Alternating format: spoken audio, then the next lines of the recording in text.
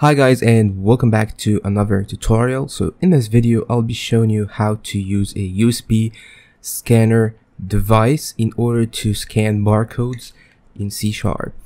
So in this video we'll be using BasselTech's USB barcode scanner library, which actually relies on capturing the barcode as keyboard key down events, and it actually relies on the difference between the timing of each key event. So without further ado, let's get started.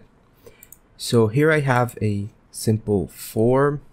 I only have a label and a text box, so this is a read-only text box 1.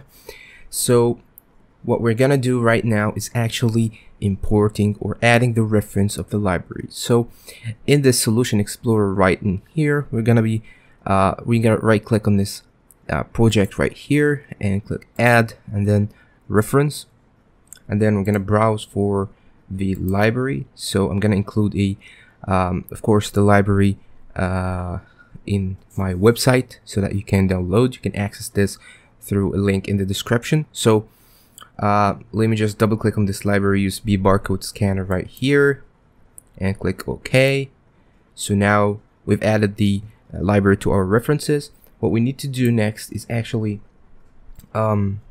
just right click on the form and go to view code, and right in here we want to import the library. So we're gonna type in here using USB _barcode _scanner, and then in the constructor right here we just want to create a new object of the barcode scanner. So barcode scanner, we're gonna name it barcode scanner is equal to new barcode scanner, and then we're gonna give it the control or the element that's gonna actually contain our scanned barcode. So we want to add the scanned barcode to the text box 1. So what we need to do is just pass in here text box 1. If you're just having a label that you want to display the barcode in, then what you need to do is just pass in here the label. So for example, it may be label 1 or label 2. Okay, so right now we're having our barcode scanner. We actually have an event inside this barcode scanner that we want to listen on.